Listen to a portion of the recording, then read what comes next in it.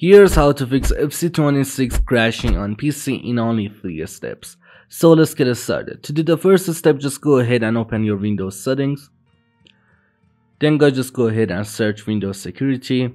Alright, over here, click on Windows Security Settings.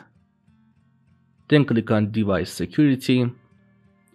Now just go ahead and click on Core Isolation Details, and all you have to do is just go ahead and turn on memory integrity. Just go ahead and turn on this option.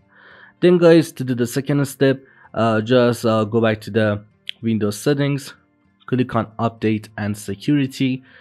Then guys, just go ahead and click on Windows Update and make sure to update your Windows to the latest version. And also guys, all you have to do is just go ahead and update your graphic card driver.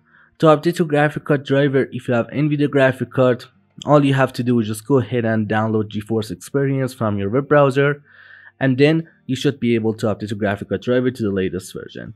And if you have AMD or Intel graphic card, just go ahead and search on your web browser like Google Chrome, go to the AMD or Intel website and download the latest version of your graphic card driver. And now guys, to do the last step to fix this issue, all you have to do is just go ahead and open your game launcher. If you download FC26 from Origin, just go ahead and open Origin, and if you download it from Steam or Epic Games Launcher, just go ahead and open one of these game launchers. As you can see, I don't have FC26 on my Steam account library, but if you have it, you should be able to see it right over here. And also guys, you can do the same thing on Origin or Epic Games Launcher. All you have to do is just go ahead and right click on EA Sports FC26. Then click on Properties, click on Install Files, and then click on Verify Integrity of Game Files. So make sure to right click on FC26 and then Verify Files.